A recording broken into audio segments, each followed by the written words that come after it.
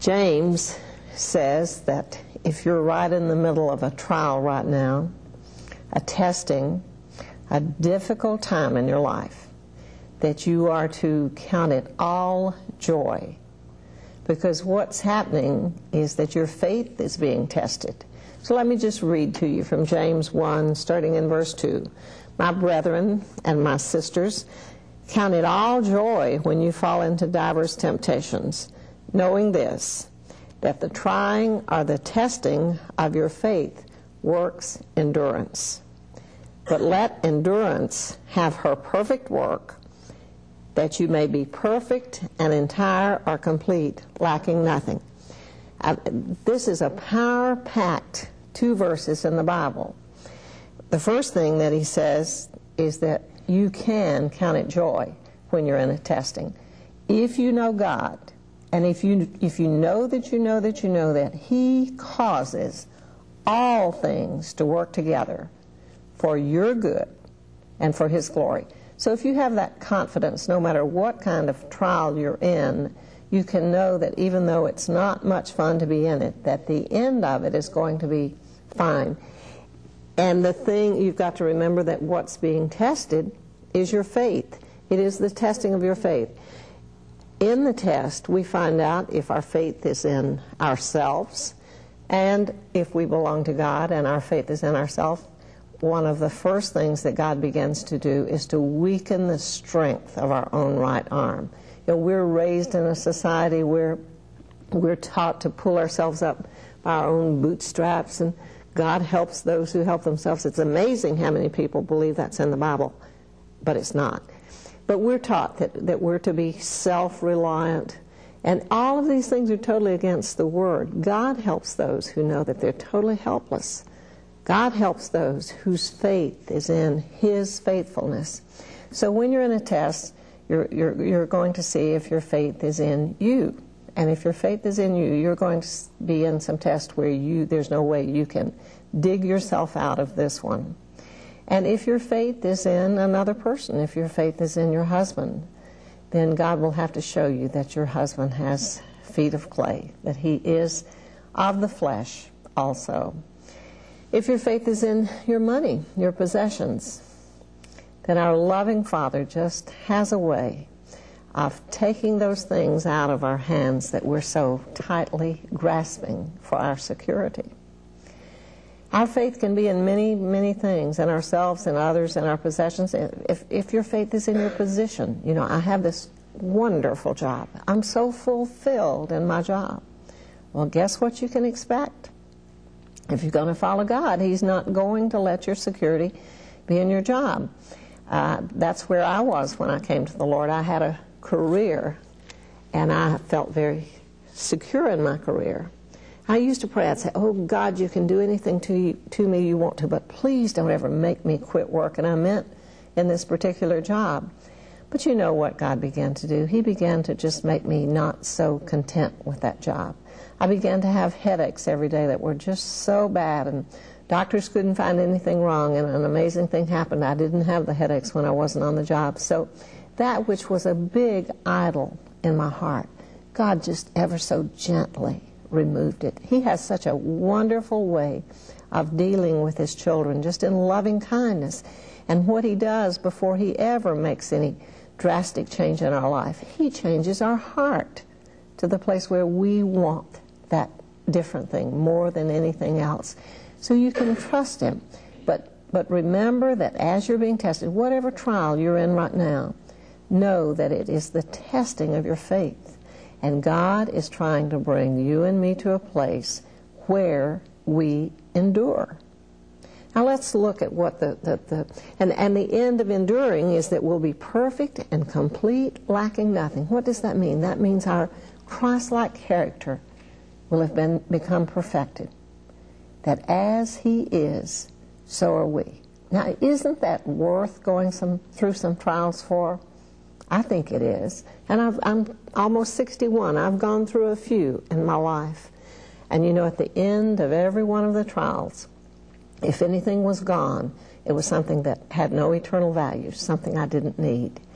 And I came through the trial, if I did it God's way, wiser, knowing more of Him and knowing more of His ways. So He's no respecter of persons. He'll do exactly the same thing for you that He's done for me, that He's doing for me. I have not yet been perfected, but this one thing I do. I forget those things which are behind, and I'm pressing on toward the mark for the prize of the high calling of God in Christ Jesus. But endurance is composed of two Greek words. The first one means to stay in a given place, state, relation, or expectancy. And this is the word that's used: abide, continue, dwell, endure, remain, stand, and tarry. Then the second part of the second Greek word is under. So it's to stay in a given place, state, relation, under. And the Greek word means to stay under, or to stay behind, or to remain. And I think it's interesting that the remnant means the remaining ones. So, you know, we hear much about the remnant of God, the remnant which is the church. And I believe that what this says is that the remnant will be a people who endure. They endure all of the things we're going to talk about for the next 2 or 3 sessions in the teaching, the things that we must endure.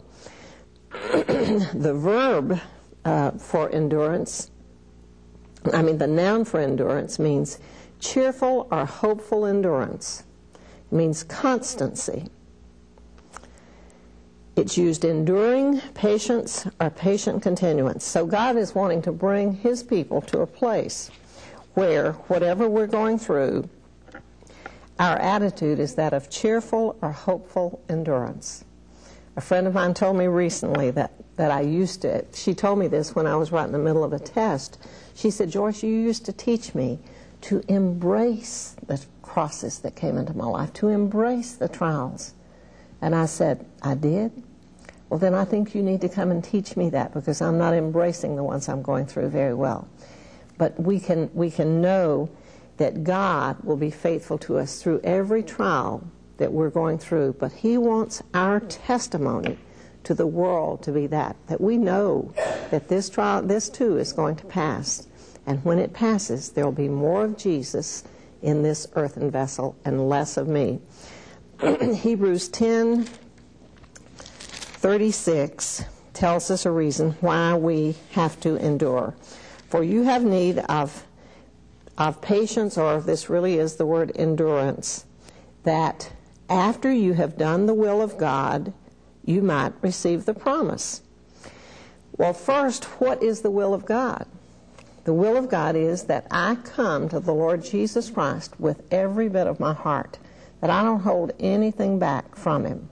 I come to Jesus. Jesus is continually calling for us. I'm convinced that the Spirit of God is always hovering over mankind that He created for His pleasure, inviting and drawing him to Himself. And so the will of God is that we respond to His call. He just wants to love us. He wants to bless us.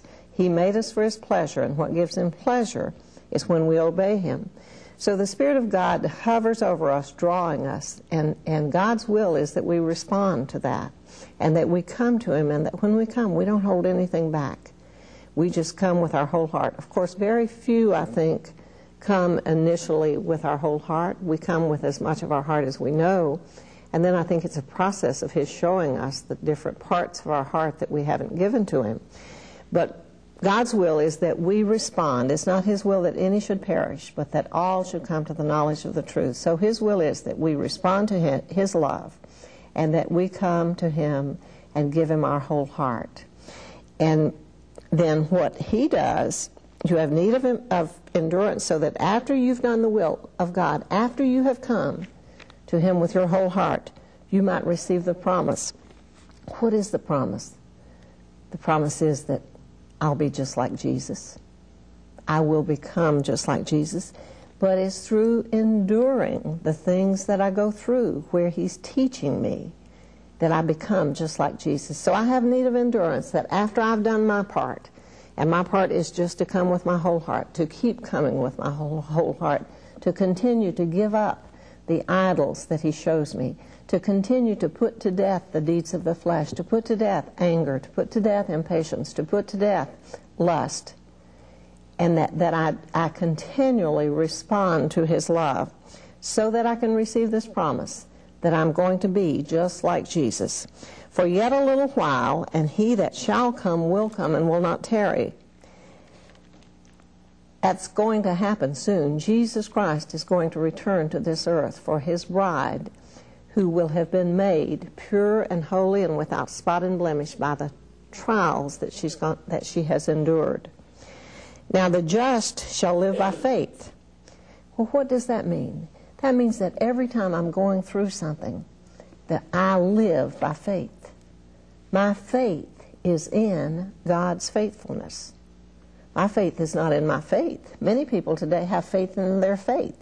My faith is in God's faithfulness. My faith is in what I know to be God's nature and character, that God never changes. So I live by faith. God said, you say, well, I don't have any faith. God says he's given to every person a measure of faith. Well, how much is a measure of faith? It's all you need to believe.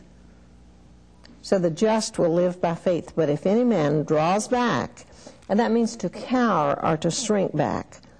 And isn't that the natural thing to do when you're in a test and things are going on that you don't like, somebody you love is very sick or has died, and God is wanting you to live through faith right at that time. But the enemy is accusing God's nature and character to us. The enemy is saying, God doesn't care. God's not going to bring you through this. And so what we begin to do, as we hear the enemy accuse God to us, we cower from his presence, just like Adam and Eve did in the garden after they sinned. They were used to walking with God in the garden in sweet fellowship every day. But then rebellion came in, and the fruit of rebellion, which was sin. And then when God came to walk with them, they cowered, they hid because of the sin that was in their life. So God wants us to live by faith. But if any man draw back, shrink back, or cower, my soul shall have no pleasure in him. God has no pleasure in him if we're doing anything other than coming boldly to the throne of grace. Yes, we're going to make mistakes. Yes, we're going to sin unintentionally.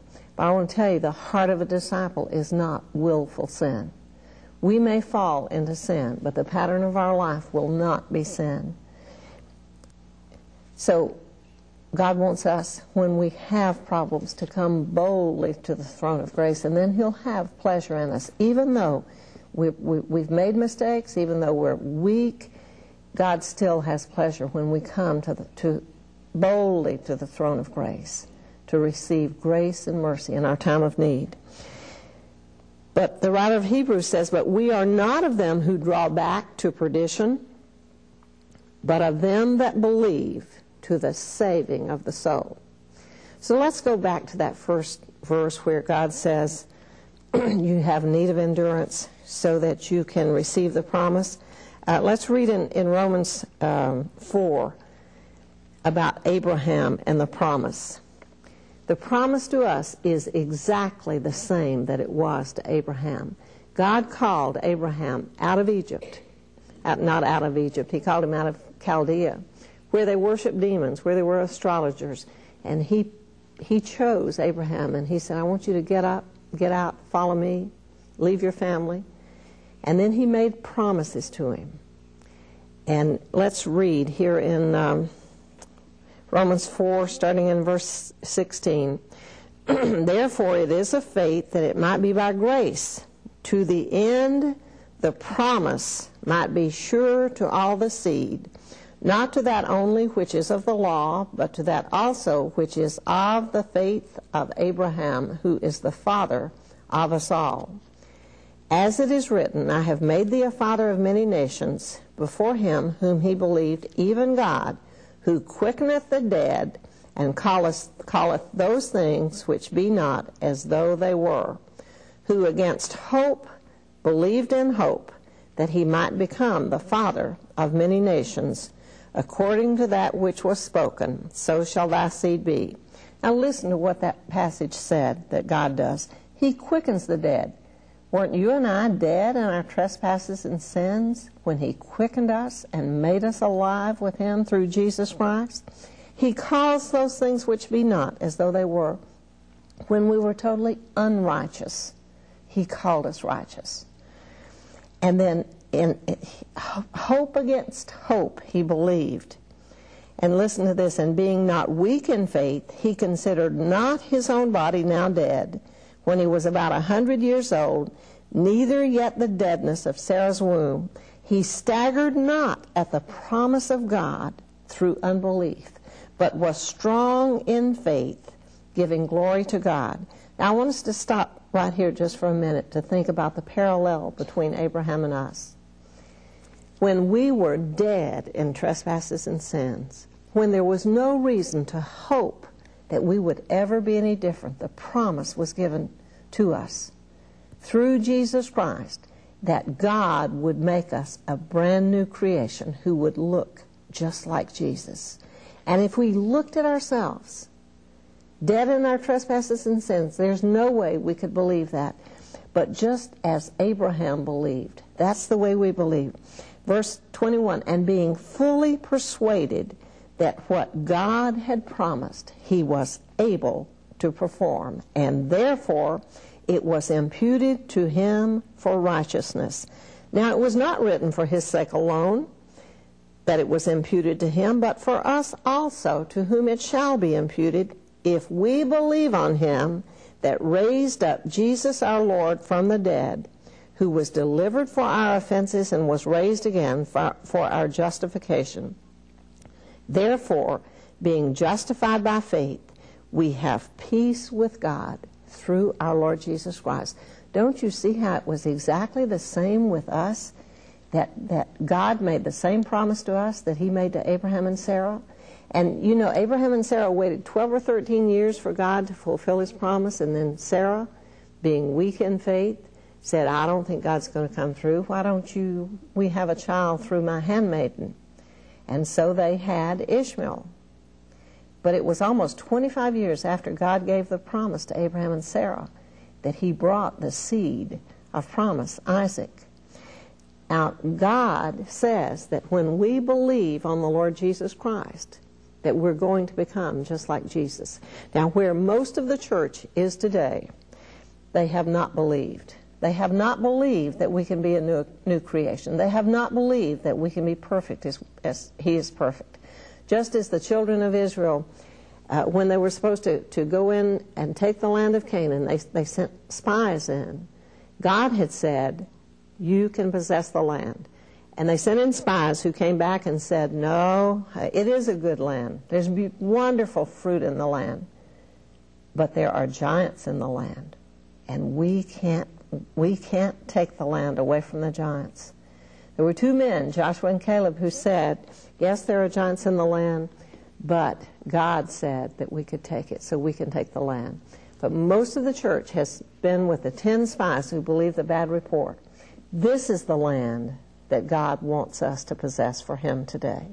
This is the land, our hearts, that he wants to possess. And most of the churches believe the bad reports and believe that a person can't live without lust, a person can't live without anger, a person can't live without greed and pride. That's receiving the bad report. The good report is that we stagger not at the promise of God through unbelief, but being strong in faith, we give glory to God, and we're fully persuaded that what he has promised, he is able to perform. And that's when we're righteous. Not when all this is accomplished in our life are we righteous, but we're righteous the minute we believe God. So the reason that the writer of Hebrews said, you have need of endurance, that after you have done the will of God, you might receive the promise.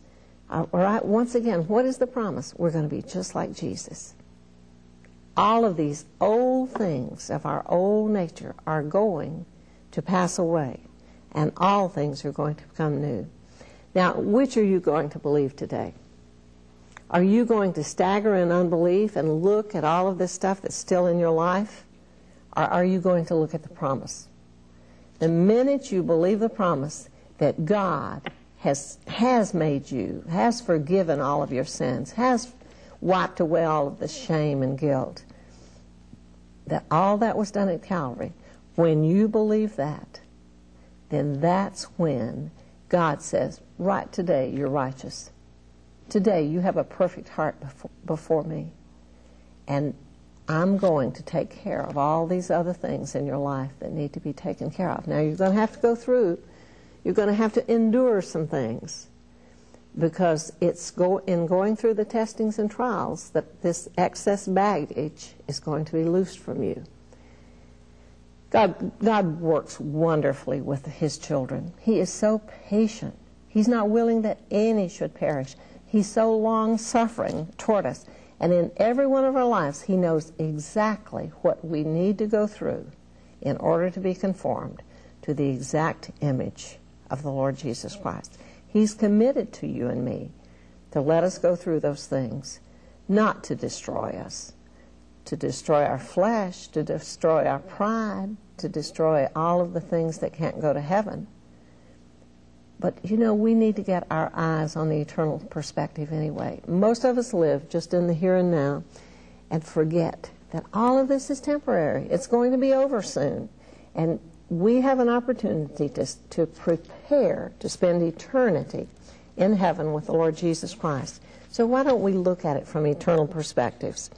All right, we've seen that we must endure so that we can receive the promise. I want us to look in Luke 22 at a promise that Jesus made to Peter. And He makes that same promise to every one of us. Luke 22, starting in verse 31. And the Lord said, Simon, Simon, behold, Satan has desired to have you, that he may sift you as wheat. But I have prayed for you, that your faith fail not.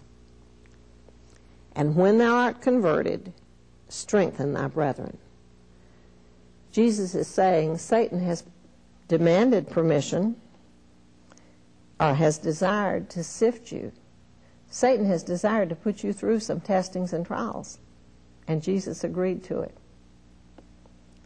But He says, I'm going to be praying for you. Where is Jesus sitting right now?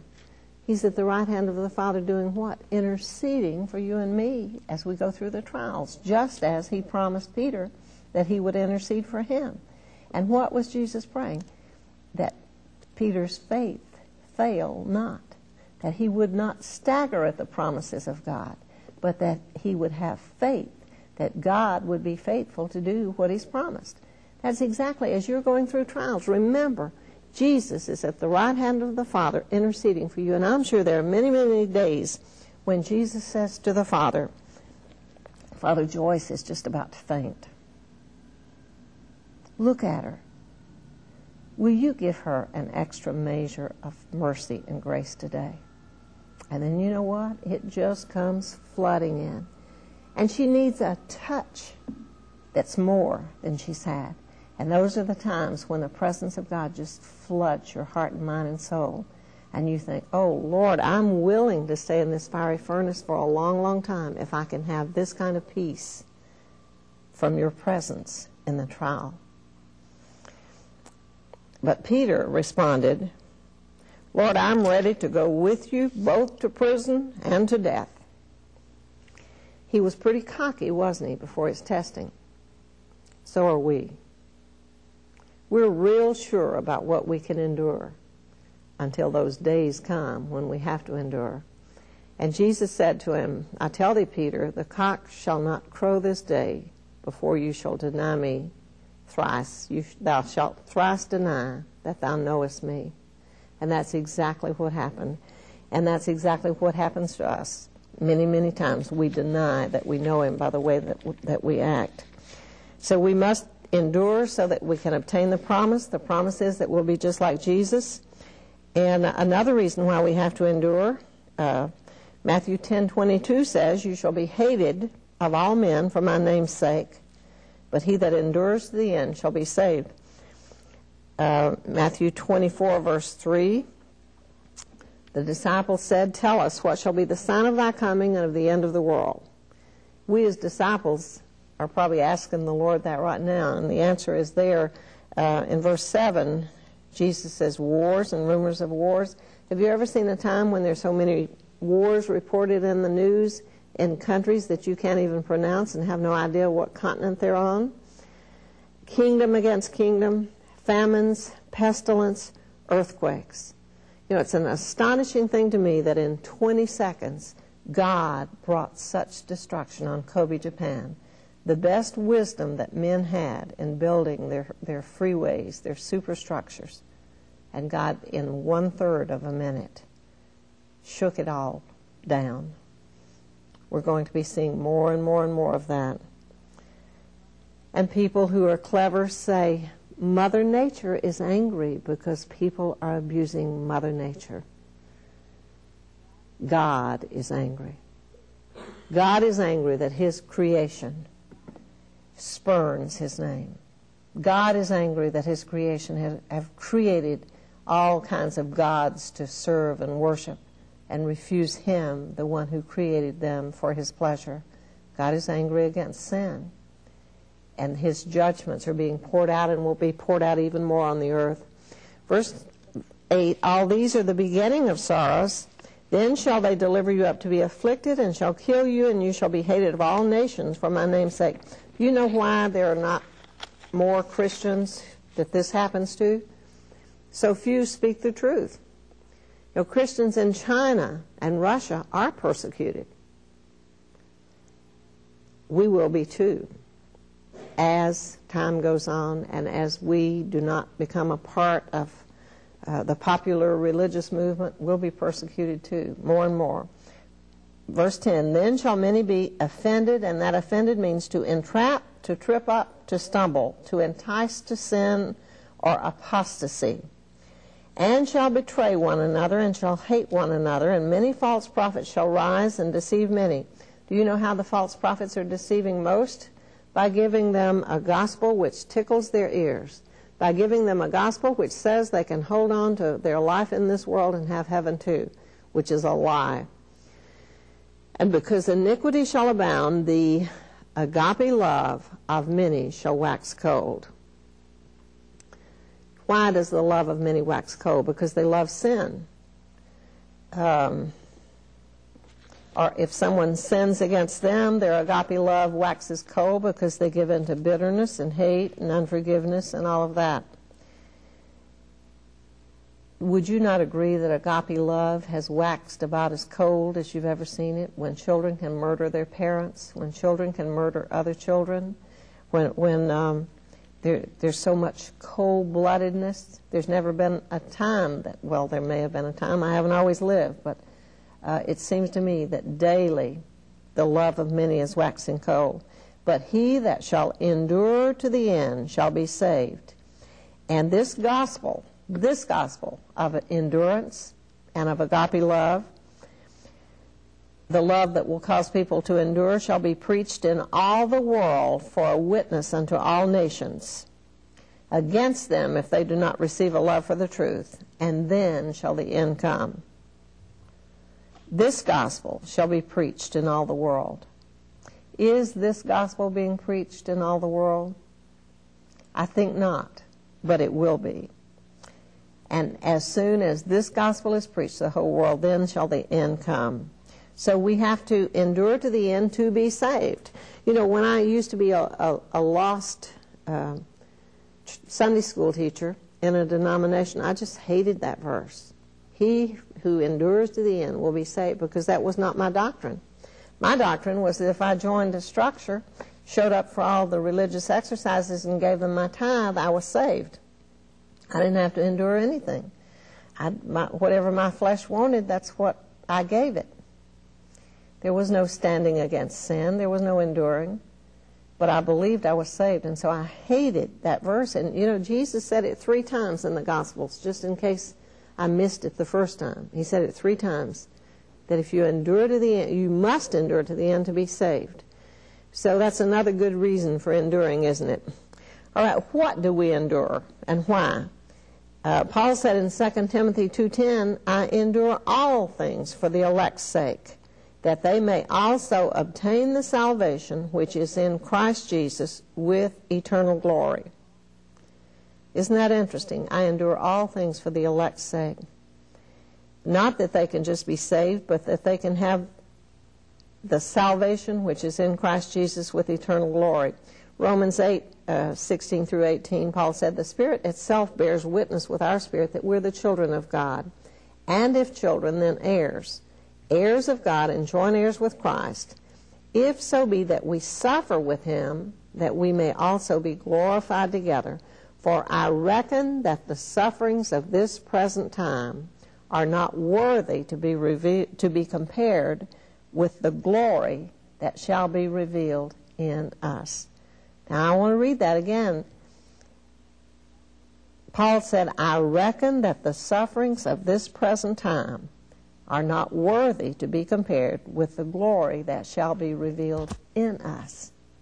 See, whatever we're suffering, there's a purpose in it, and that is that God's glory will be revealed in us through the suffering. How are the people around you who are unsaved going to know about the faithfulness of God? As they see you suffer, and they see Christ's glory, which is his nature and character, revealed in you. The ones all around you who are living in fear, who are living in torment, who are going through trials and who have no comfort, when they see you and me going through the same kinds of trials and testings, and they see the glory of God that is revealed in us, then these sufferings that we are going through are momentary light afflictions. If they are producing that eternal weight of glory in us, I'll tell you, friends, we're going to have to get a different perspective on suffering. And I'm not saying that I like it. I wouldn't expect you to believe me if I said that I like to suffer. I don't like it any more than you do, but I'll tell you, as I look at it from God's perspective, I see that we have to suffer. We have to suffer in order to learn how to endure. All right, what causes us to be able to endure? 1 Corinthians 13:7 says that love, agape love, bears all things, believes all things, and endures all things. You know, we don't know much about agape love in our society, do we? This agape love is what will enable and empower us to endure all things. And if we're going to have to endure unto the end to be saved, then we must have some understanding about agape love. What is agape love? Agape love was never known in this world until Calvary. Calvary best says what agape love is. Let me read some of the definitions of it from Strong's and Vine's. This means to love in a social or moral sense. It denotes deliberate assent of the will. Did you hear that? God's kind of love is a decision. It's a deliberate assent of the will as a matter of principle, duty, or propriety. Agape love means to will to love, or to be willing to love. Agape love was never known before Jesus Christ was manifested in the flesh on the earth and walked out this kind of love before us as he suffered and died for the sins of unworthy mankind. Agape love is used to describe God's attitude toward his Son, and the scripture reference is John 17:26. God's attitude toward the human race, and particularly his love for those who believe on the Lord Jesus Christ. And agape love is used to convey what our attitude is to be toward one another. Agape love is used to express the nature of God. Agape love can only be known from the action that it prompts. Agape love is what caused God to send his Son to die for us. That was a decision to love us in that way. Agape love is not a complacent or a sentimental love. It's not an emotion or a feeling, as phileo love is. It's a decision. Agape love has nothing to do with the worth of its objects. Obviously, it doesn't, or God wouldn't have loved us when there was nothing lovable about us. Agape love has as its perfect expression among men the Lord Jesus Christ. Agape love is one of the fruits, or the fruit, of the Spirit of Christ in us. Galatians 5:22, the fruit of the Spirit is agape love, which produces joy and peace and patience and kindness and meekness and gentleness and goodness and self-control and faith. And I believe that it's agape love which produces all of those things in us. The Spirit of God through agape love. Agape love for God has for its primary object and expresses itself first of all in total obedience to God's commandments. If we say we love God and we don't obey His commandments, He says that we're liars. Self-will or selfishness or self-pleasing always negates agape love. Agape love, as used of God, expresses the deep and constant love and interest of a perfect being, God, toward entirely unworthy objects. That's us. Producing and fostering a reverential love in them toward the giver, and a practical love toward those who are partakers of the same, and a desire to help others to seek the giver of this love. Agape love is distinguished from phileo love in that phileo love represents tender affection. In John 21, 15 through 17, Jesus is saying to Peter, Peter, do you agape love me? And Peter was saying, I have a tender affection for you.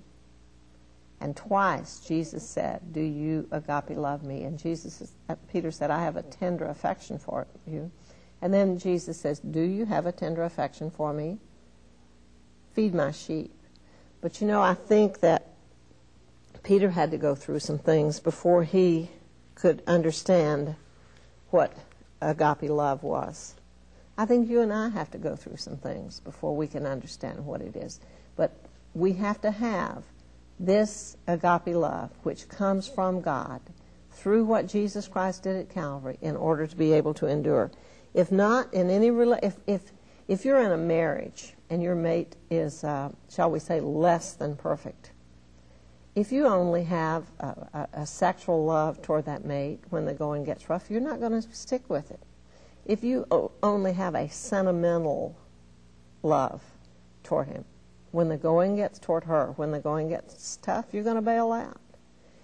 But if you have agape love is love that God gives us for others, where you don't love somebody because they do good or do bad. You love them because you love God, and God loves you, and you love them.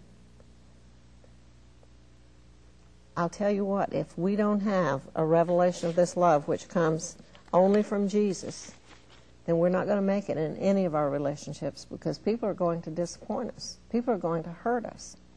God is the only one who never will fail us, never will leave us nor forsake us. But the way He makes His nature and character known to others is as people in whom there's no reason for you to love them, you love them. There's no explanation for it. It's a totally supernatural thing. That's God's kind of love. And that's the primary way that we evangelize this world, is through loving people in that way. You and I can't do it. We can't work it up. The biggest mess you ever see is when you try to work up agape love for somebody. All you do is get into a big mess, a flesh mess of trying to save people a lot of times when God's not saving them. But I'll tell you, when it's God's love, He pours it out through you. And when someone is to be a recipient of it, you can't help but just love them exactly the way that Jesus does. Not trying to control them, but just loving them, just the way they are. Not demanding that they change before you love them, loving them right where they are. That's exactly the way Jesus came to us. He loved us when there was nothing lovable about us, didn't He?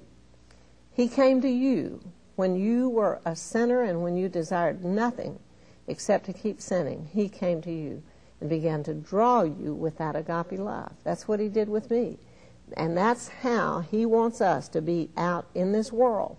When people, some of the crankiest, most hateful people in the world, He wants us to be constant in our loving them and not responding, not retaliating with them, but just loving them.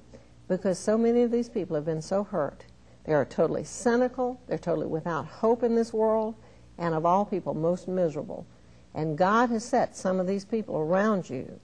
And you know what you're doing? You're responding just like they are, just as cranky and hateful and hard to get along with as they are. That's not what God's purpose is, and you're tormented in those relationships. And you can't love the way Jesus loves in your flesh. And you know what? All you can do is just be a willing vessel, a willing receiver of His love to give it out. You know, if you receive God's love and you don't give it out, you become a stagnant pond.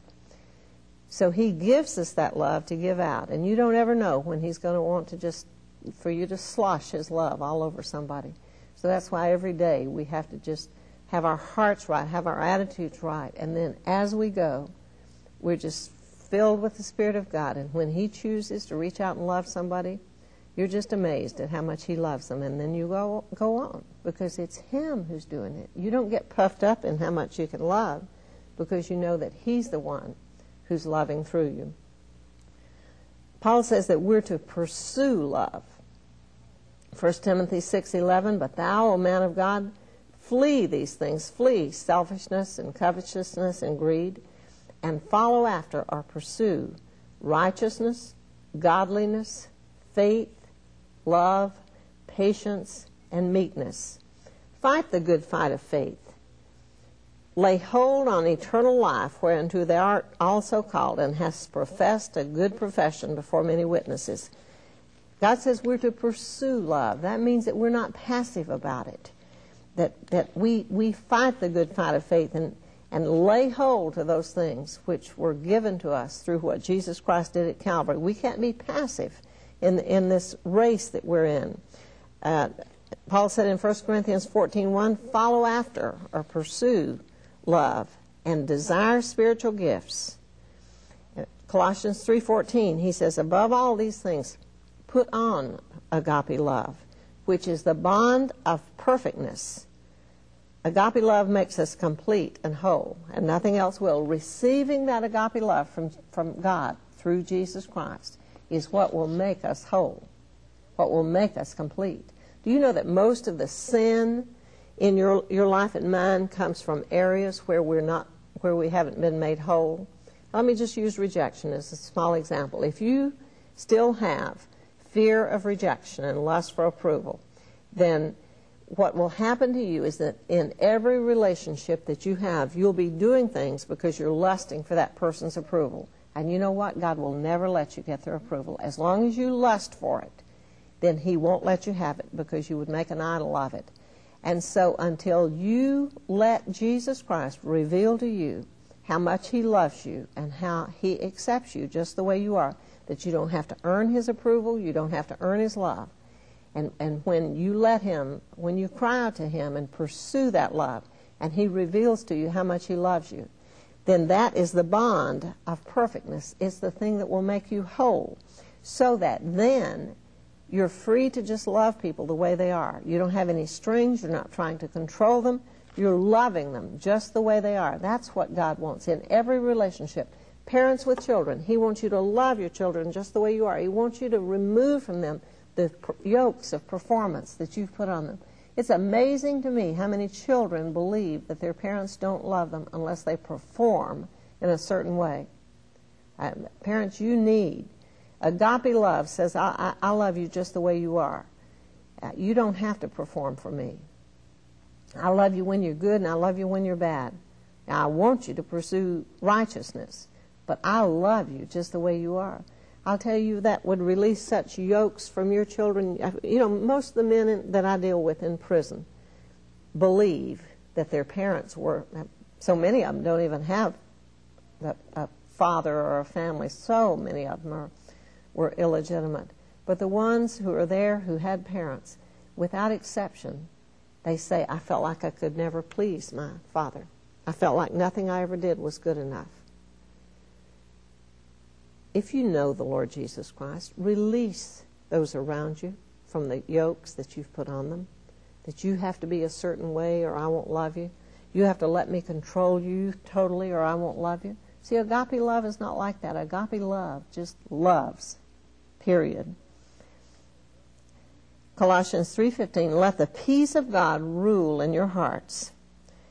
And God's love can only rule in your heart when you're walking in agape love. I want to tell you, if anything else is there, if there's any anger, if there's any bitterness, if there's any unforgiveness, if there's any control, manipulation, if there's lust, if there are any of those things in your heart, the love of God can't rule in your, the peace of God can't rule in your heart. Let the peace of God rule in your heart by walking in agape love, to the which you were also called, and be ye thankful. 2 Corinthians 5:14 says, the love of God, the agape love of God constrains us, and that means it holds us together in completeness. The love of God, the agape love of God constrains us in lots of ways. The agape love of God keeps us from doing a lot of things that we would otherwise do. The love that He has for us that we've received, and then the love we have for other people. It's a great restraint or constraint on our life. When people are out of control, it means that God's love is not restraining them or constraining them.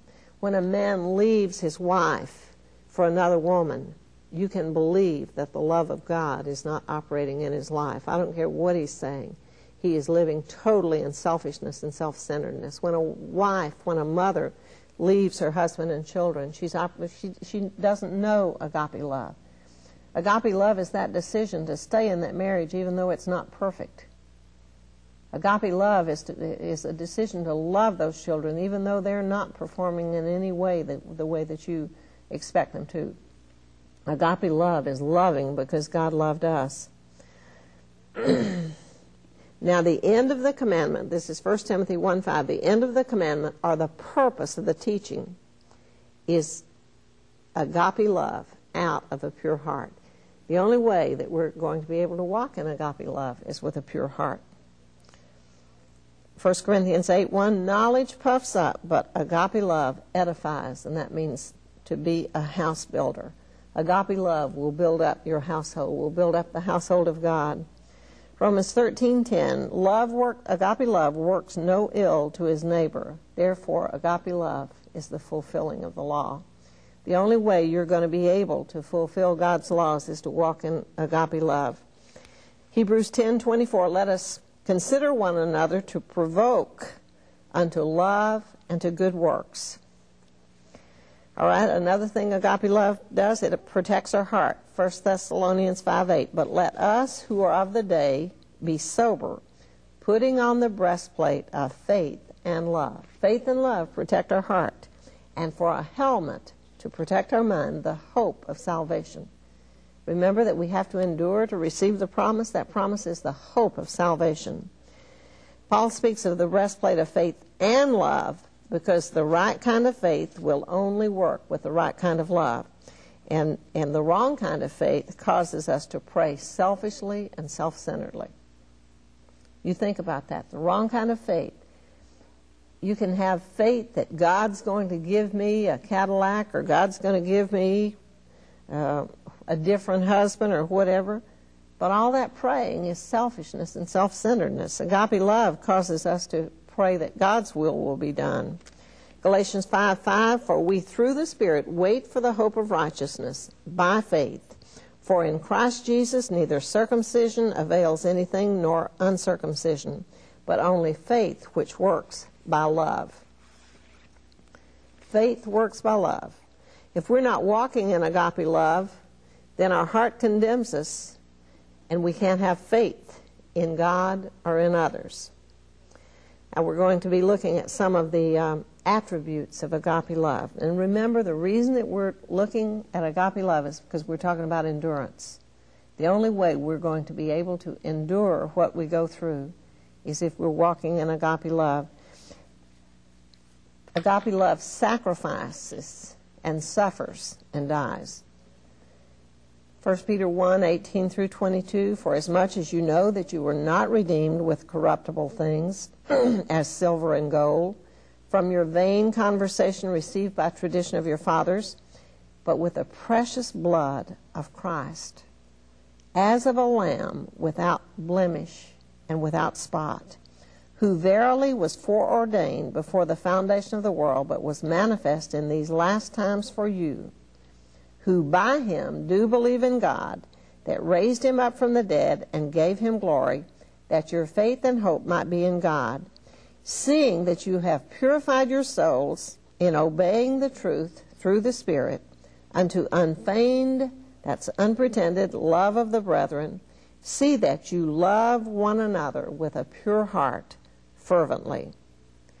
Then verse 20 and 21, for what glory is it if when you are buffeted for your faults, you shall bear it patiently? This is 1 Peter 2, verse 20. But if when you do well and suffer for it, you take it patiently, this is acceptable with God. For even hereunto were you called, because Christ also suffered for us, leaving us an example that you should follow his steps. 1 Peter 4, 1 and 2, for as much then as Christ hath suffered for us in the flesh, arm yourselves likewise with the same mind. For he that hath suffered in the flesh hath ceased from sin, that he no longer should live the rest of his time in the flesh to the lust of men, but to the will of God. Hebrews 5:8, though he were a son, yet he learned obedience by the things which he suffered, and being made perfect, he became the author of eternal salvation unto all them that obey him by suffering too. So if you're going to love the way that Jesus Christ loved you and me, then you're going to make up your mind that you're going to suffer. And Peter says, so what if you suffer and when you're doing wrong and you take that patiently? What good is that? It's when you suffer, when you're mistreated, when you're abused, if you suffer when things are going badly for you. If you suffer the right way, then that's when you get the blessings of God. You know, most of us suffer much of the time, but most of our suffering is for the wrong reason. I've known many, many women who were in marriages where they felt like they were suffering, but you know, a lot of their suffering was from their own rebellious heart that was just in contention all the time, just in strife all the time. Jesus wants us to suffer in the right ways for the right reason, and if Jesus Christ suffered in the flesh, we can arm ourselves likewise with the same mind, because if we're going to cease from sin, we're going to have to suffer. Well, how does that work? As we suffer, God puts us in situations where we can see what's in our heart. And you know what's in most of our hearts most of the time? Grumbling, rebellion, pride, anger, self-pity. So we can suffer for the wrong reason, or we can suffer for the right reason. The Lord Jesus Christ wants to train us in righteousness so that we're suffering for the right reasons. Now, when the next time a trial comes along, I want you to listen to what comes out of your mouth. And what comes out of your mouth is exactly what's in your heart. Now, if you're put in a place where you're suffering and grumbling comes out, guess what? That's because grumbling is what's in your heart. If you're in a situation where you're suffering and anger and unforgiveness comes out, may I just tell you that there is not one person in the whole world who can make you angry? You say, well, you don't know my husband. No, it's not your husband who's making you angry. The anger is in your heart. God is only using your husband as an instrument of righteousness to squeeze you, to show you the anger that's in your own heart. Then what do you do when you see it? You repent. Lord, I'm sorry. I didn't know that anger was there. Will you please forgive me? And will you please remove it? You know, when most people suffer, do you know one of the main manifestations that comes out is self-pity? Why me? Why do I have to go through this? And you look around, the enemy shows you all the people around you who are prospering and who are not suffering. I'm telling you that Jesus wants, through our suffering, to teach us, to bring us to a place where we're not wallowing in self-pity, but every time we're in a situation where we're suffering, we let him come as our comforter. And you know, some of the things that you're going through right now, down the road you'll see that God is equipping you to minister to many, many people whom you couldn't minister to, because you can only comfort those with the comfort wherewith you have been comforted. And so you can either receive from the enemy the weapons of anger and unforgiveness and bitterness and grumbling and self-pity and all those things, or you can receive the comfort of the Comforter. And I'm telling you that when you're suffering, he's just waiting for you to cry out to him that you need comfort. And when you cry out to him, that's a cry that he will never, ever refuse. I'll tell you what happens with most people when they're in a situation where they're suffering. The enemy comes and begins to tell them how unfair God is and that God is angry with them. And so then they get angry with God. So if you're suffering today, may I just tell you that Jesus Christ suffered more than any person when he died on the cross for you. He suffered for you, and he understands all of the feelings of your afflictions, and he so wants to come and comfort you in your suffering.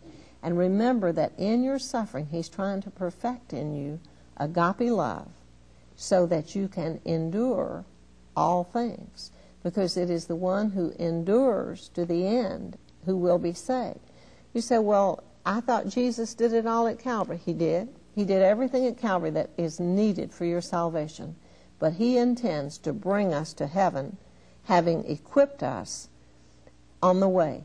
And so the way he's equipping us is through testings and trials, which are producing in us an eternal weight of glory, which is his nature and character, which is his testimony to the world around you about his faithfulness. So receive grace from him, receive mercy from him, and every trial, at the end of every trial, you'll look back and you'll look more like Jesus than you look like you.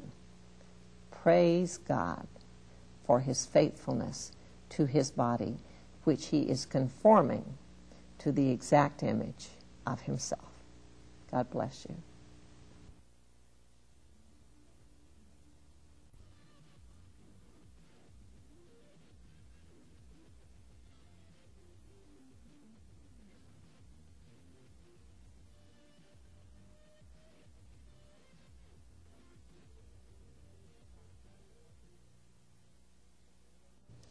Hi, I'm Joyce Green. We're continuing to talk about endurance. And James 1:4 says that endurance will have a perfect work in us, that after we have endured for a while, we will be perfect and complete or whole, lacking nothing. And we, in the previous teaching, talked about agape love, that agape love endures all things, and we have to have agape love in order to be able to endure, and that kind of love only comes to us through the Lord Jesus Christ. He loved us perfectly with agape love to die for us, and he loves us daily with that kind of love, and he fills us with that kind of love so that we can reach out to others. And the first thing we looked at about agape love is that agape love is what will cause us to suffer for the right reasons and in the right way. And the next thing we want to look at is that agape love covers. I want you to think about Genesis 9, where God had just used Noah in a mighty way to build an ark to save those who would come upon the ark. And then after that time, Noah planted a vineyard and made wine, and he got drunk. And I'm not sure what all is meant when the scriptures say that he was uncovered in his tent, but obviously he was in some kind of sin. His flesh was showing, as all of us in the body of Christ at some time or another, we've been in the flesh in some things. And Noah had 3 sons, and one of his sons pointed his finger at his father's sin, at his father's nakedness, and told the other two brothers. And the other two brothers backed up to their father with a garment and covered their father's nakedness. And when Noah knew what had happened, he said that Ham, his son, who pointed the finger and accused, that his children would be cursed with a curse. And that's exactly the way it is today. God is looking for people who will cover with agape love. Proverbs 10:12 says, hatred stirs up strife, but love covers all sins. Proverbs 17:9, he that covereth a transgression seeks love, but he that repeats a matter and uncovers separates very friends. 1 Peter 4:7 and 8, the end of all things is at hand. Be ye therefore sober and watch unto prayer, and above all things have fervent love among yourselves, for love shall cover the multitude of sins. Matthew 7, 1 through 5, Jesus is speaking to his disciples as he's speaking to us today. Judge not, that you be not judged. For with what judgment you judge, you shall be judged. And with what measure you mete, it shall be measured to you again. And why beholdest thou the mote that is in thy brother's eye, but considerest not the beam that is in thine own eye? Or how wilt thou say to thy brother, let me pull the mote out of your eye, and behold, a beam is in thine own eye? You hypocrite!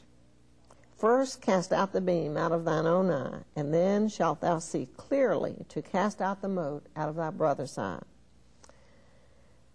Jesus was very, very clear that we're not to judge one another. To judge is to pass a sentence on. And judgment is harsh. Now, that's not to say that we, as the body of Christ, will not have discernment, because we will have. Discernment is different than judging. I think when you judge, there is absolutely no agape love, and you're passing a sentence on someone. But God wants a body of people who will cover one another, who will let agape love cover the sins. Well, does that mean that we say that everything's okay that anybody does that's wrong? No. No, we're not the judge. The Word has passed a judgment on what's right and what's wrong and what the results of sin will be. A church that Milton and I were in once, the treasurer of the church, a very public man, was involved in adultery. And when Milt went to talk to the pastor about this man in a position of leadership being in adultery, the pastor said, well, we're just going to have to love him. But do you know that love is truth? Love is obeying the Word. And you don't let someone continue in sin when they're in a position of leadership in the church, or when they're in the church. You deal with sin. That is love. We have such a false idea of what love is today. And you know what began to happen in that church as the young people, this man had a teenage daughter, and of course she knew that he had a girlfriend and was in immorality, but that curse of immorality just spread on the whole church. God is the judge, and he doesn't want us to cover with a false love what is wrong, but we're not the judge. See, our attitude toward a person who's in sin is that we love them, but only the truth will help someone if they're in that situation. Romans 14:4, God said through Paul, Who art thou that judgest another man's servant? To his own master he stands or falls. Yea, and he shall be held up. Or now he will be made to stand, for God is able to make him stand. Isaiah 9:6-7, I want us to read that, where it's the prophecy about when Jesus would come.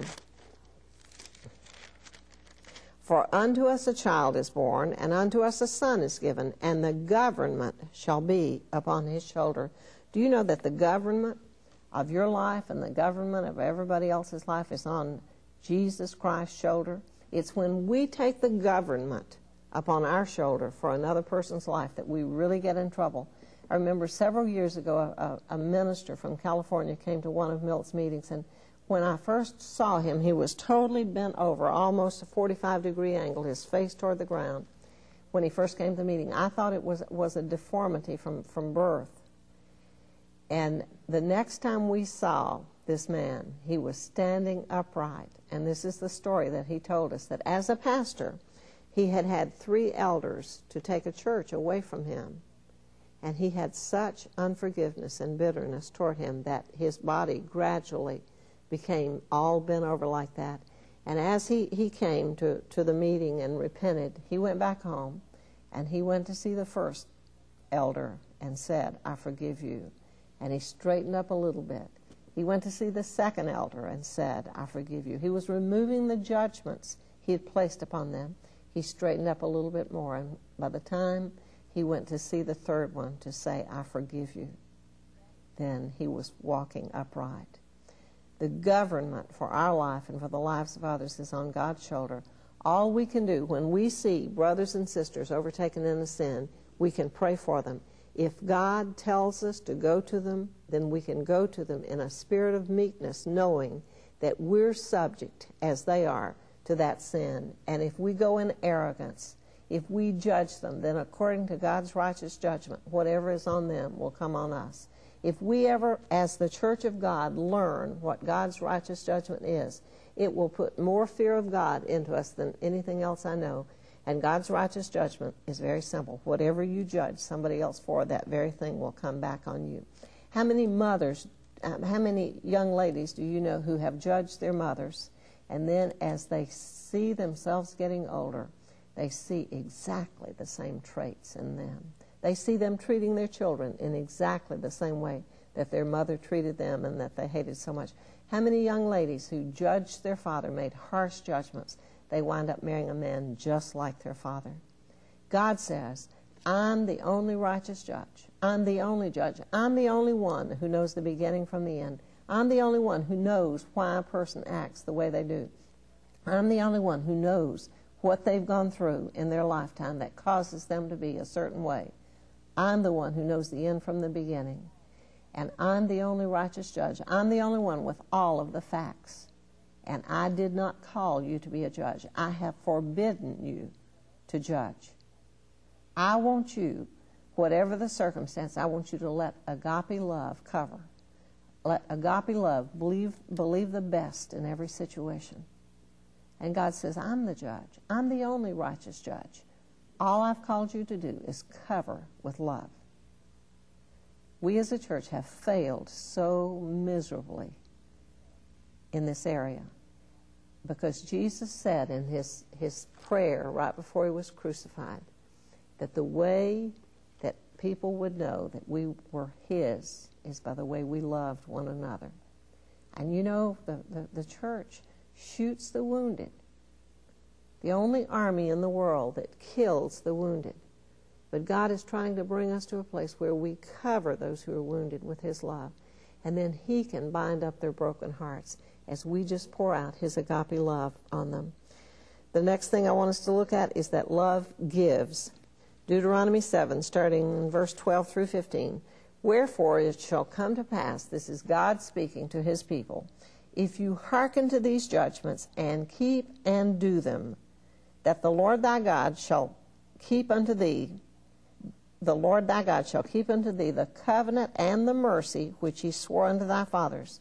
Now this is God giving. "And he will love thee and bless thee and multiply thee. He will also bless the fruit of thy womb." He'll bless your children. "And the fruit of thy land, thy corn and thy wine and thy oil, the increase of thy kine and the flocks of thy sheep in the land which he swore unto thy fathers to give thee. Thou shalt be blessed above all people. There shall not be male or female barren among you." Isn't that a wonderful promise? I've seen so many barren women who became fruitful because of God's goodness.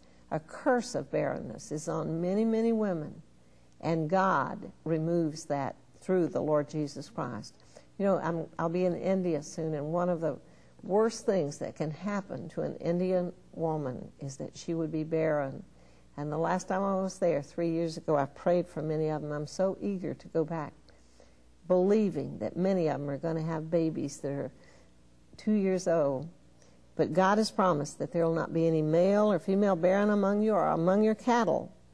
And the Lord will take away from thee all sickness, and will put none of the evil diseases of Egypt, which thou knowest, upon thee, but will lay them upon all them that hate you. God gives. God wants to bless. All we have to do to receive God's blessings is just line up with His Word. God is a giver. God proved that He was a giver in giving us His most precious gift, His Son. And He desires, because of agape love, to give and give and give to you and me. All our part is to hearken, to hear and obey God's Word, to keep and do His commandments. And you know, we can't even do that. That's why we need a Lord and Savior, Jesus Christ. And when we come to Jesus with our whole heart, then He comes to live inside of us through His Holy Spirit. He writes the 10 Commandments on our heart and gives us the Holy Spirit to walk those commandments out so that they're not burdensome nor grievous. And in response to His love in giving us His Son, then we can respond by showing our love to Him by being obedient. And then He responds to our loving Him in obedience by blessing us, by pouring out blessings over and over and over on us and on our children. There's no more barrenness in our life. There's only fruitfulness because He loves us. And He is our healer, and He will put none of the diseases of Egypt on us because He loves us, because He's the giver. I can't tell you how many times during this past winter, as there have been so many viruses on so many people, and I would feel one coming on me. You know, there's a certain point when you can feel it right in here that it's about to come. And so many times, just in humility, I have read the Lord this verse. Lord, you say that if I will obey you, if I will keep and do your commandments, and I'm doing the best I can, Lord, you promised that you would put none of the diseases of Egypt on me. And Lord, I'm just humbly and meekly asking you to watch over your word to perform it, because I don't even feel like being in spiritual warfare over this thing. I just need you to keep your word to me. And you know what? He's faithful. He has rolled back those diseases of Egypt so many times because of His faithfulness. 1 John 4, 9 and 10, "In this was manifested the love of God toward us, because that God sent His only begotten Son into the world that we might live through Him." There's no life apart from life in Jesus Christ. Herein is love, not that we loved God, but that He loved us and sent His Son to be the propitiation, or the covering, for our sin. God covered our sins, and He wants us to cover the sins of others. James 2, 14 through 17, "What does it profit, my brethren, though a man say he hath faith, and hath not works of agape love? Can faith save him? If a brother or sister be naked and destitute of daily food, and one of you say unto him, Depart in peace, be warmed and filled, notwithstanding you give them not those things which are needful to the body, what does it profit? Even so, faith, if it has not works of agape love," and that agape love I put in is dead, being alone. The proof that you have faith is that you're going to be, faith works with love and love works with faith. So if you have faith in God, you're going to be walking in agape love. In 2 Corinthians 8, Paul tells the church that they're abounding in gifts of faith and utterance and knowledge, but that they need to prove their love. They need to prove that love is working in them by giving, as the church in Macedonia gave out of deep poverty with rich liberality. Agape love always gives with no thought of a return for the expression of the love that was given away. So let me ask you, are you a giver? Are you giving out the agape love that God has given you? That's why He gives it to us. Well, He gives it to us because He delights in giving us good gifts. But He does not give us the love to consume up on our own lust. He gives us His love to give away. All right, another thing that love does, love cleaves or is glued to. In Genesis 2:23 and 24, and Adam said, "This is now bone of my bones and flesh of my flesh. She shall be called woman because she was taken out of man. Therefore shall a man leave his father and his mother and shall cleave," shall be glued to his wife, and they shall be one flesh. That's a great mystery, what God does in a marriage. It's similar to the mystery, it's the same mystery as Jesus Christ and his bride, how we become one with him. Deuteronomy 11:22 through 25. "For if you shall diligently keep all these commandments which I command you, to do them, to love the Lord your God, to walk in all his ways, to cleave unto him, to be glued unto him, then will the Lord drive out all these nations from before you, and you shall possess greater nations and mightier than yourself." Where is the place that the Lord is wanting to drive out the nations? Right here on our heart. He's wanting to drive out the nations of anger and hate and murder and lust, fear. All of these are enemies on this land. All of these enemies are stealing the fruit that Jesus wants to produce in our land. So God says that if we will cleave to him, if we'll be glued to him, then he's going to drive these enemies off. "Every place whereon the soles of your feet shall tread shall be yours." Did Jesus say that we would tread upon serpents and scorpions and have authority over all the power of the enemy? Well, this is that prophetic word in the Old Testament. If we will diligently keep the commandments and do them, if we will love the Lord, and if we will be glued to him, then he's going to drive out all of these enemies.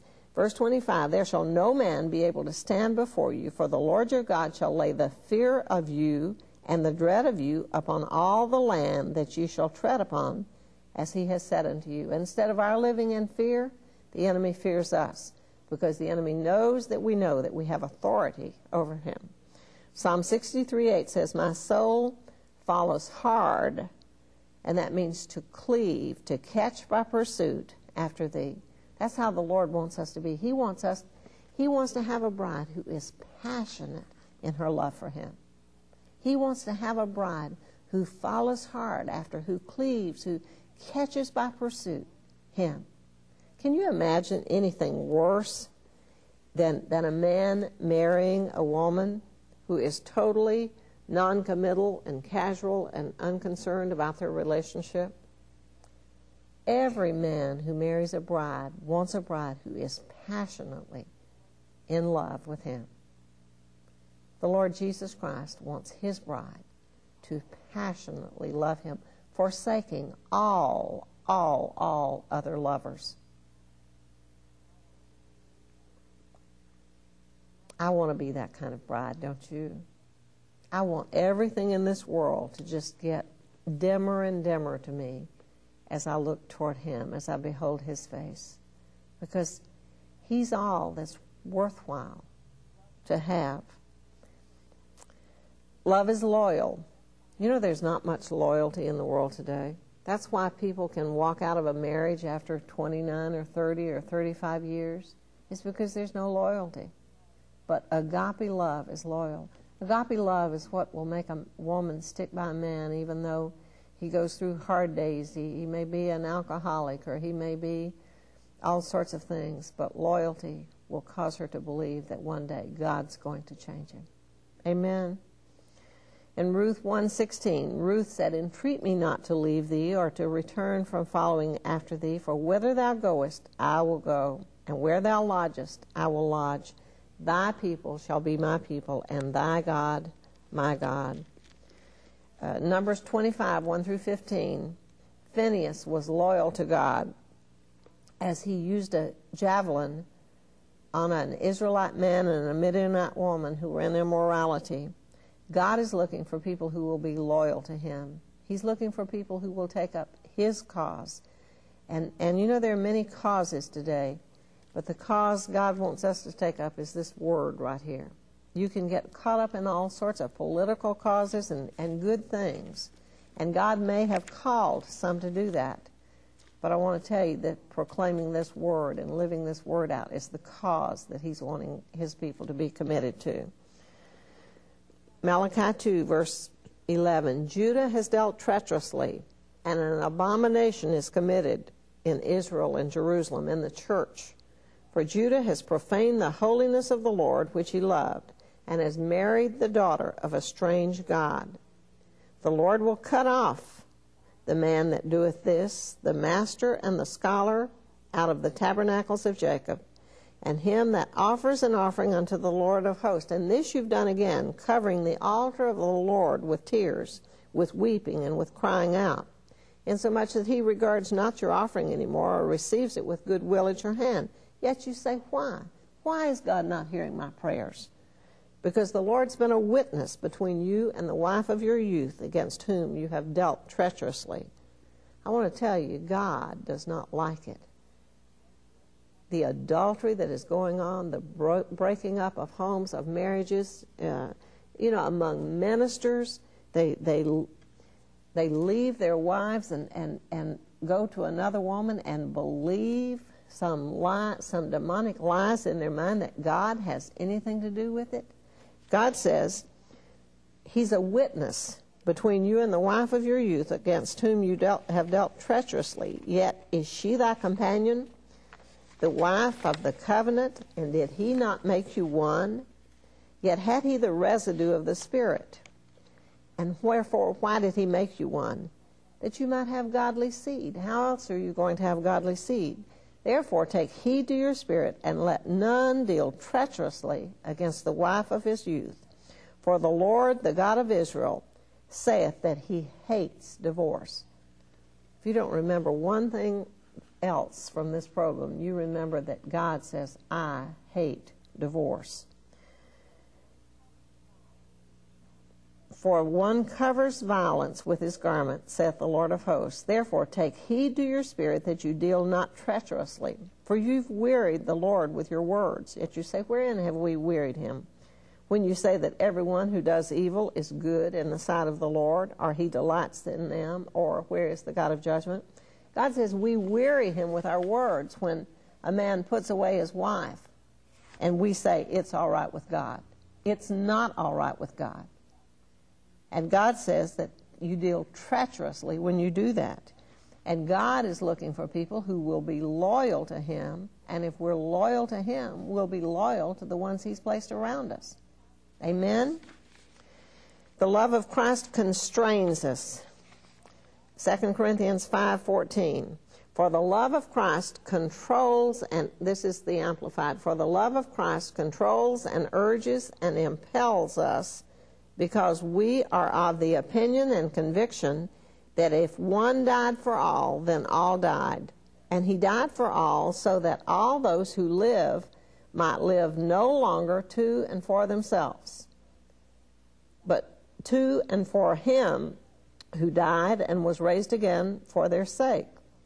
Consequently, from now on, we estimate and regard no one from a purely human point of view in terms of natural standards of value. No, even though we once did estimate Christ from a human viewpoint and as a man, yet now we have such knowledge of him that we know him no longer in terms of the flesh. Therefore, if any person is engrafted in Christ the Messiah, he is a new creature, altogether a new creation. The old, previous moral and spiritual condition has passed away. Behold, the fresh and new has come. But all things are from God, who through Jesus Christ reconciled us to himself, received us into favor, brought us into harmony with himself, and gave to us the ministry of reconciliation, that by word and deed we might aim to bring others into harmony with him. So the love of Christ controls us. The love of Christ keeps us from doing a lot of things that we would do otherwise. The agape love that makes us, because he loved us so much, then we desire to lay down our lives by loving others. We're constrained from doing things that the world does. We're constrained from doing things that other people seem to have a freedom to do because the agape love of Christ constrains us. All right, the next thing I want us to look at is that love endures. 1 Corinthians 13:7 says that love endures all things. Jeremiah 31:3, the Lord has appeared of old unto me, saying, Yea, I have loved thee with an everlasting love. Therefore, with loving kindness I have drawn thee. In the Song of Solomon, Solomon says, Love is as strong as death. Many waters cannot quench love, neither can the floods drown it. If a man would give all the substance of his house for love, it would be utterly disrespected. And I want to read to you Isaiah 49. If you ever doubt that God loves you, I want you to have this passage marked, Isaiah 49, starting in verse 14. But Zion said, the church has said, the Lord has forsaken me, and my Lord has forgotten me. How many times have you thought that? How many times have you believed that God has utterly forsaken you, has utterly forgotten you? God knew it would happen. And this is what he said. Can a woman forget her sucking child or her nursing child, that she should not have compassion on the son of her womb? Yea, they may forget, yet I will not forget thee. Behold, I have engraved thee on the palms of my hands at Calvary. Thy walls, the walls of protection and salvation, are continually before me. God says, because of agape love and that love enduring, that he will not forsake you, that he has not forgotten you. You know, much of the time when we feel like God has forsaken us, we've just been disappointed in him. You know, he didn't answer some prayer the way that we wanted it answered. We really prayed in faith, believing that God was going to answer our prayer in a certain way, and he didn't answer it that way. And we felt rejected by him. And then we were disappointed. I was in the prison right before Christmas, and a young man who's a leader there, just a fine young black man named Andrew, he said, I need to talk to you. And I made an appointment to come back and talk to him the same day. And he said, I don't know what's happened. He said, I just want to give up. He said, I'm doing all the same things I've done before, but it's just perfunctory. It's just, there's nothing in it. And the Lord had me ask him, Andrew, have you been disappointed in God? And God showed him instantly. He said, yes. He said, I put in a writ, which was a thing that his case would be reviewed. He said, you know, my wife's getting out of nursing school this month, and I'm just afraid that she won't wait for me for 3 more years. And I so hoped I would get out of prison. And I was turned down. And I guess I got mad at God because he didn't answer my prayer the way I wanted him to. And Andrew, because he's a disciple, he saw the sin. He saw the lack of faith. He saw that because he could not manipulate God to answer his prayers his way, that he just was pouting. But he repented, and God restored to Andrew the joy of his salvation. Many of you who are watching, the same thing has happened. You really prayed that God would restore a marriage, or you really prayed that someone you loved wouldn't die. You've really prayed for a child who's in rebellion. Your prayer hasn't been answered the way that you wanted it to be answered. And you've listened to the lie that God doesn't love you, that God's not faithful to you. But if God never does one more thing for you and me than he did when he gave Jesus to die at Calvary, that is proof enough of his agape love to you and me. But he's done so much more than that. He does so much more than that daily. So God is loyal to you in his love, and his love endures. Whatever you're going through, his love is enduring. 2 Corinthians 13:8, agape love never fails. A couple of weeks ago, a friend of mine called, and I don't see her much anymore, but I said, tell me, how's your husband? She said, Joyce, you told me 7 years ago that agape love never failed, and I have loved him that way, and I want you to know God is giving me the marriage that I always dreamed about having. At the time I told her that, the husband was involved in an adulterous relationship. There didn't seem to be much hope for the marriage. But God caused her to be steadfast in agape love. And God has given her the desire of her heart because of His faithfulness. Now abides, or remains, or continues, faith, hope, and agape love, these three. But the greatest of these is agape love. Hosea is a book in the Bible that tells about a man who married a harlot and continually went and got her and brought her back from harlotry to himself because of agape love. And God had Hosea to do that. Hosea was a prophet, and God had him to do that, to show us. It's a perfect picture of God's agape love for us. We have continually strayed away from God. We have continued many times with other lovers. We have loved this world and the things in the world. We have loved the possessions and the positions and the people of the world more than we've loved God. And God says in Hosea 4, verse 1, hear the word of the Lord, you children of Israel, for the Lord has a controversy with the inhabitants of the land, because there is no truth, nor mercy, nor knowledge of God in the land. By swearing and lying and killing and stealing and committing adultery, they break out, and blood touches blood. Therefore shall the land mourn, and everyone that dwells therein shall languish with the beast of the field, with the powers of darkness, and the fowls of heaven. Yet let no man strive, nor reprove another, for thy people are as they that strive with the priest. That's the situation in most of the church today. Let nobody strive. All this adultery and lying and stealing is going on, but don't let anyone strive. For thy people are as they that strive with the priest. Therefore shalt thou fall in that day, and the prophet also shall fall with thee in the night, and I will destroy thy mother. I will destroy the church.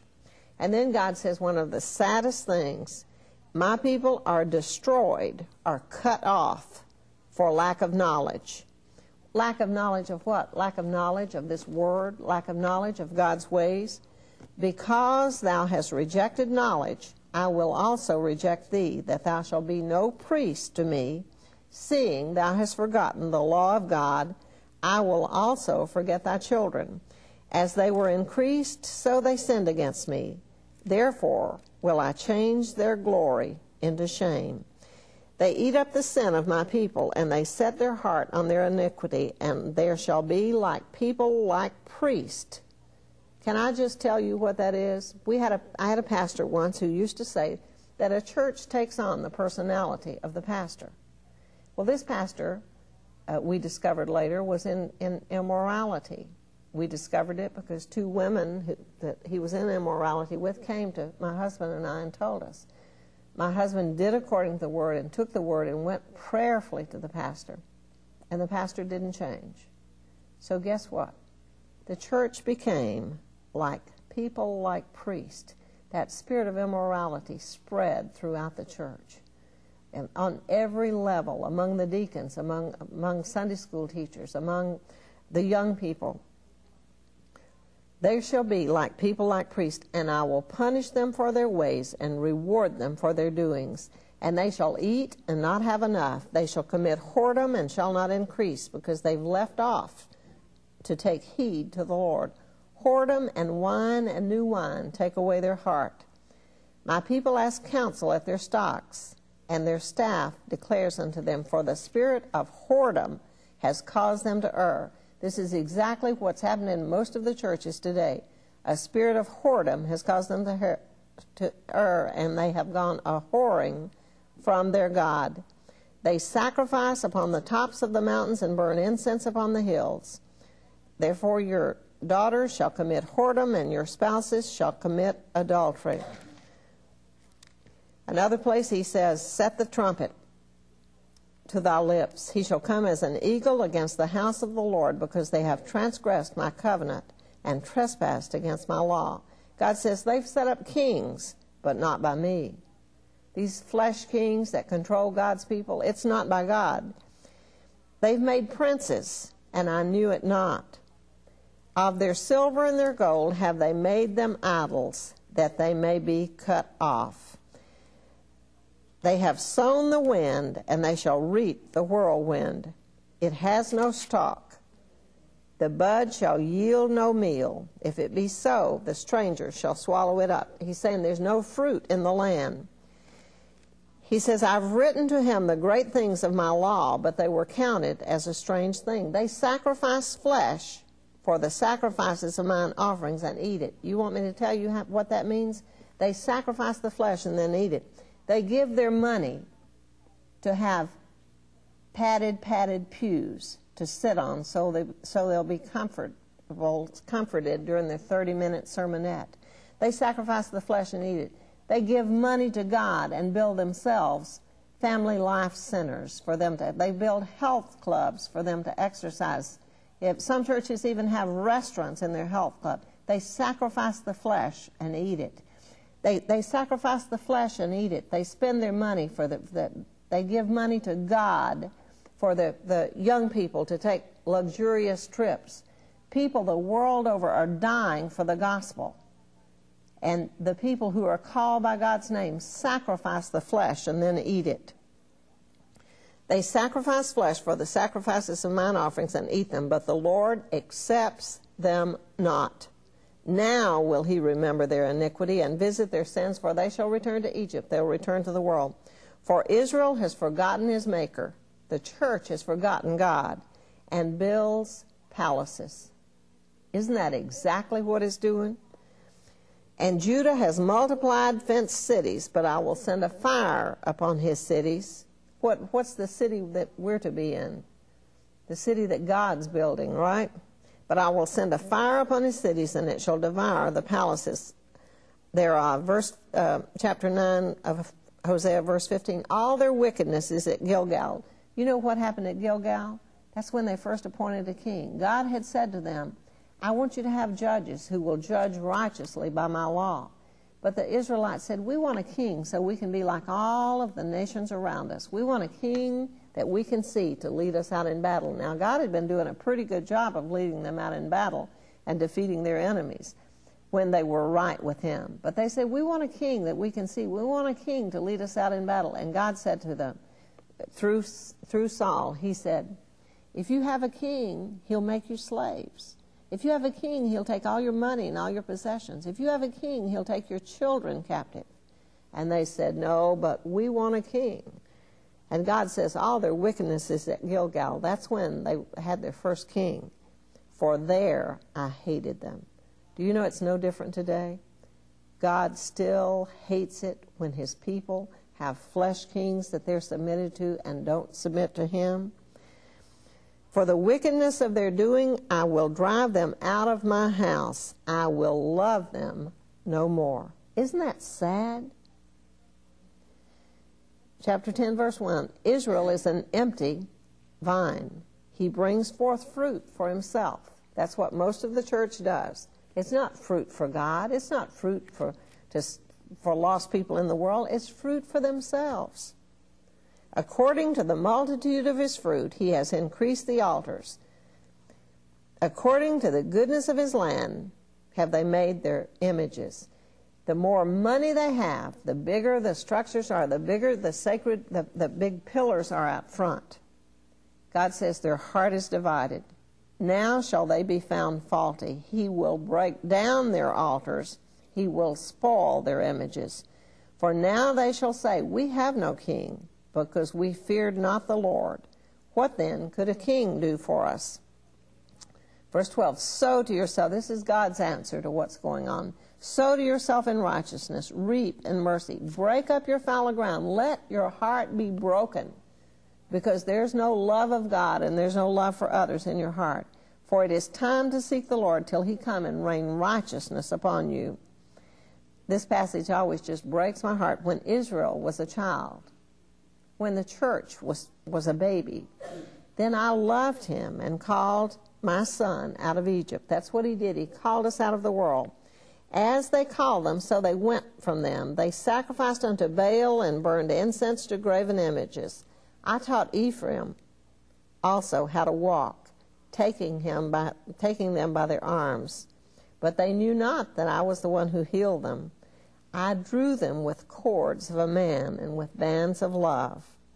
I was to them as they that take off the yoke off their jaws, and I laid meat upon them. Verse 7, and my people are bent to backsliding from me.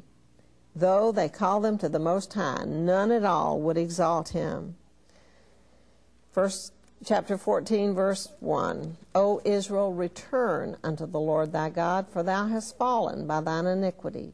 Take with you words and return to the Lord. Say unto him, take away all iniquity, and receive us graciously, so we will render the fruit of our lips. Asher, which means success, shall not save us. We will not ride upon horses, and horses is a picture of the flesh, and most of what goes on in many of the churches is just flesh that they're riding on programs. Neither will we say any more to the work of our hands, you are our gods. For in thee the fatherless finds mercy. God says, I will heal their backsliding. I will love them freely, for my anger is turned away from him. Verse 9, who is wise, and he shall understand these things, prudent, and he shall know them. For the ways of the Lord are right, and the just shall walk in them, but the transgressors shall fall therein. So God loved Israel even when she was backsliding, and God drew Israel back to him with cords of love. That's exactly, I don't know where you're walking today, but you know. Have you had other gods? Have you made idols of the blessings of God? Have you received blessings from God and then turned them into idols? Have you received the children he gave to you as blessings, to be blessings, and then you've made them idols in your heart? Have you received financial blessings from God and then all of your hope and trust is in that financial security? Where is your hope and trust? God is saying to you, I've loved you freely. I've loved you with an everlasting love. Why don't you turn from your backslidings and return to me, and I'll heal you. You see, the only condition he puts out there is just return. Just repent. Let me break up the fallow ground, which is your heart, and change you and save you. God loves us with an everlasting love, with an enduring love. I want us to begin to look at some things that we must endure if we're going to be saved. And the first thing that we have to endure is sound doctrine. 2 Timothy 4:3 says, for the time will come when they will not endure sound doctrine, but after their own lusts shall they heap to themselves teachers having itching ears, and they shall turn away their ears from the truth, and shall be turned unto fables or myths. What are some of the myths that people have received today that will cause them not to endure? One myth is the eternal security of the unbeliever. Many people believe that because they've joined a religious structure, some church, and because they've said they believe the words, I believe on Jesus Christ, then they're encouraged to believe that they're saved even though there's no fruit of salvation that ever manifests in their life. That's a doctrine that will cause you to fall away and not even know what has happened to you. Jesus has a plan for mankind. That plan is that we receive by faith the gospel, and that we come to him with our whole heart, a totally supernatural transaction takes place where He comes to us, writes His laws on our heart, empowers us to walk them out. And I want you to know, I can be sure that I am eternally secure. Do you know why? Because Jesus Christ came to me, I received Him, and I met the conditions of the gospel. It's a covenant relationship where He gave us everything pertaining to life and godliness through what He did at Calvary. But in a covenant relationship, I have a part too. My part is to receive what He did and to walk in the benefits of covenant. So don't receive a false security because you're a part of a church. If you are not walking in repentance, and if you are not daily being conformed to the image of the Lord Jesus Christ, then you need not have any false assurance that you're all right. But in the last days, people will want doctrines that tickle their ears, that will tell them they're all right. Another false doctrine is that we don't have to repent, that repentance is a one-time thing and then it's over, and that any teaching that tells you you have to walk in repentance is doom and gloom. God says, to this one will I look, he who has a broken and contrite spirit and the one who trembles at my word. The walk of repentance is a daily walk where we're walking in humility, and as God shows us things in our life that are not right, we repent. We repent continually as He shows us. We repent publicly as much as we need to. We continually have that heart toward the Lord. Change my heart, Lord. Make my heart what you want it to be. Another false teaching is that we can't be holy as He is holy. God wouldn't have told us, Old Testament and New Testament, to be holy as He is holy. The church members by the multitudes believe the bad report that we can't be holy, and so they just agree to live with the enemies on their land, make peace with the enemies of God on their land, and God wants us to believe that He will be faithful to drive out every one of these enemies as we are fruitful and possess the land. Well, how are we fruitful and possess the land? We just come into agreement with God when we see anything in our heart that is wrong, when we see any lust, when we see any lie, when we see any deceit, when we see any anger. We call it what God calls it. We call it sin. And we say, God, that is the opposite of holiness, and you have called me to be holy as you're holy. And I'm totally unable and inept, and I can't be holy. But you can make me holy.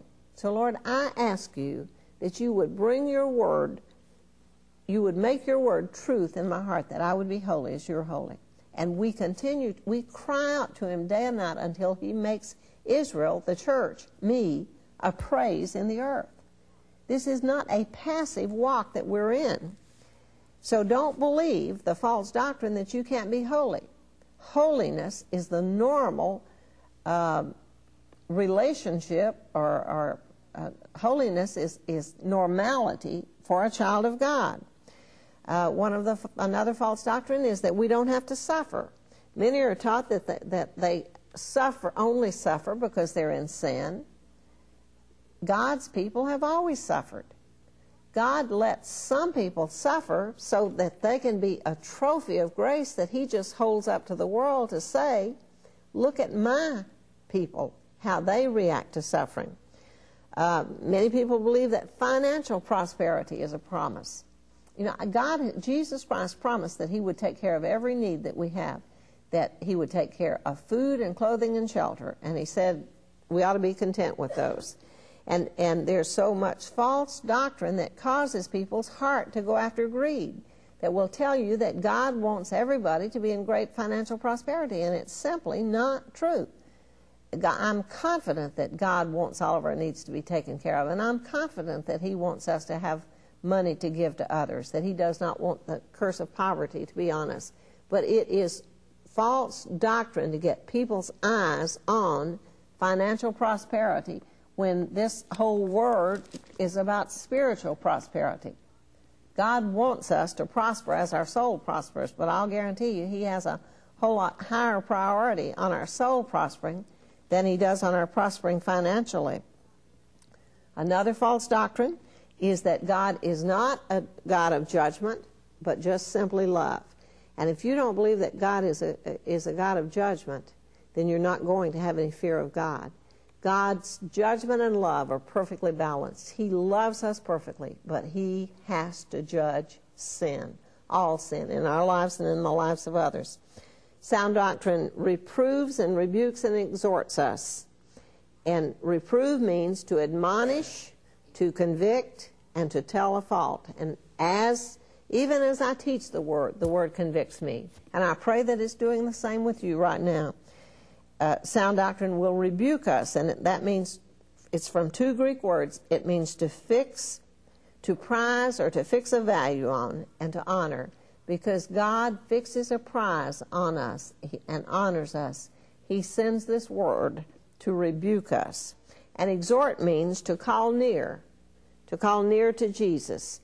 Webster says that exhort is to encourage, to embolden, to cheer, and to advise.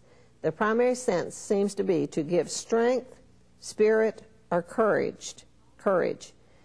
And Paul tells us in Colossians 1:23 not to be moved away from the hope of the gospel. The gospel is the only hope that we have.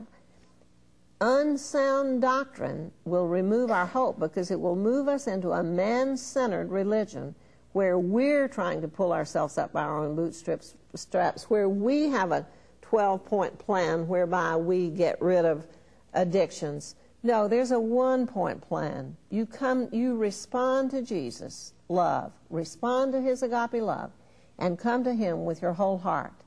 And as we come to Him with our whole heart, then He is the one who does all of these things that must be done in our life. It's not I, it's no longer I who live, but it's Christ Jesus who lives within me.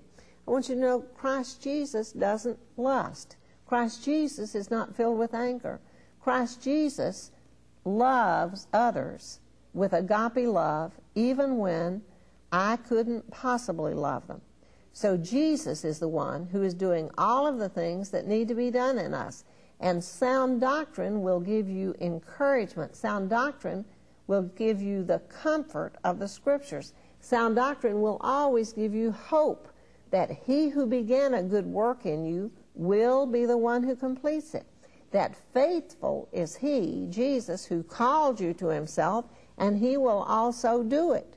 Do what? Sanctify us, body, soul, and spirit, and present us blameless in the day of the Lord Jesus Christ. God is the one who does that. Jesus Christ is the author and the finisher of our faith.